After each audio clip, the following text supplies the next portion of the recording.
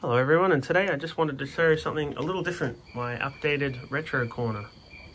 I got a new CRT a few months ago off Facebook for free, and I'd been waiting for the right time to do a video follow-up on how my retro corner is at the moment. So I've pieced together some footage here and I just thought I'd run through it. So obviously it's a big one. I believe it's 80 centimeters, which is about 32 inches. All I know is that it was very heavy and it killed my back getting it up into the house, but no, it's fantastic. It's a wonderful CRT. It has S-video and everything, so it's a really nice featured CRT here, and I just thought I'd go through it running some particular games and different consoles and how I've got my setup up there at the moment on the second story. So I've migrated it into a IKEA 8-cube shelf. I've seen lots of YouTubers and video collection people having that as their little setup, as you can see here. So I've just got the console games, the consoles down the bottom with the games, and it's just a lot easier to manage. The cable management is kind of a bit of a pain that I'm still working through, just with zip ties and switch boxes and everything. As you can see running here, it's Terminator versus Robocop. These are all just running on demo mode, just to show you for example. They look amazing on CRT, the colors really pop, the clarity and the sharpness, nice full screen, and obviously all these games are intended to be 4:3. Obviously today's screens are all 16.9, so that obviously makes it very different, but yeah, they just look great on this this TV.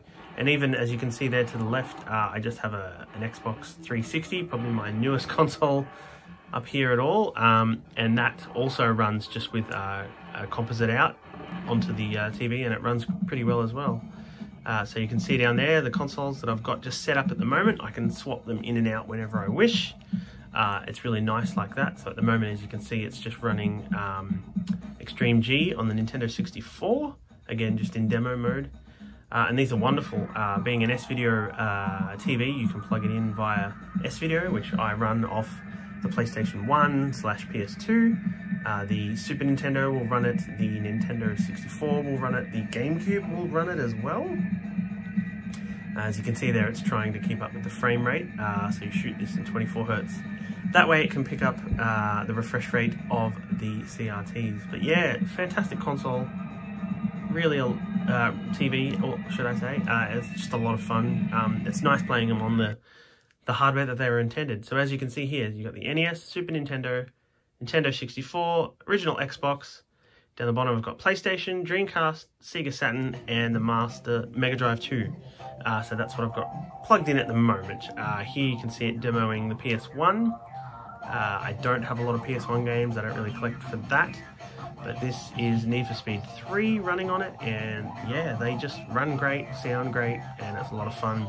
And this is a great one to show, for example, because it has full motion video in the intros and such, and they just play so well on a TV, obviously.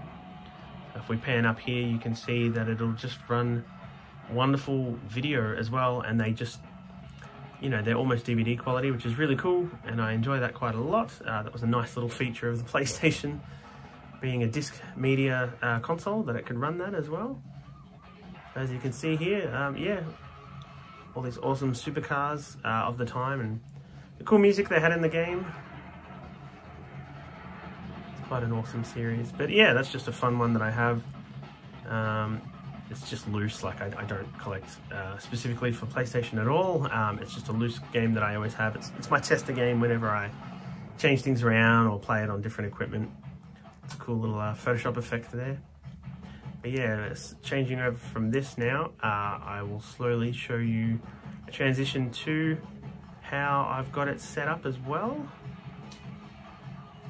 Need for Speed Hot Pursuit 3 there. Alright, so Super Nintendo running here, and here you can see my switcher boxes. So the larger black one is an S-video one, the smaller one is just your normal composite. So that's every console plugged in, so there's 8 consoles below, and they look fantastic. And if you have a look here, it's just pixel sharp, pixel perfect. Just keep zooming and zooming and zooming and get it into focus. And then just, yeah, just beautiful color tube pixels. It's just the way it's designed. So that's the consoles that I've got here at the moment. I mean, they're fantastic. I'll show you here running Mega Man 4 as I end out this video. It's just nothing too big. I just wanted to show you sort of how I've got it set up at the moment. It's a lot of fun. And here you go. Press start and away we go. And just watch me getting my butt kick in Mega Man 4 as always. Just a bit of fun. But yeah, I just wanted to show you how nice it looks. Just obviously filming it here with my phone just to show you for an example. But yeah, it's a wonderful, wonderful setup, and I'd love to know what you guys have got set up in your retro corners. Alright guys, it was just a short video. Hope you enjoyed watching. Thank you for watching. Thank you for subscribing as always, and I'll see you in the next video.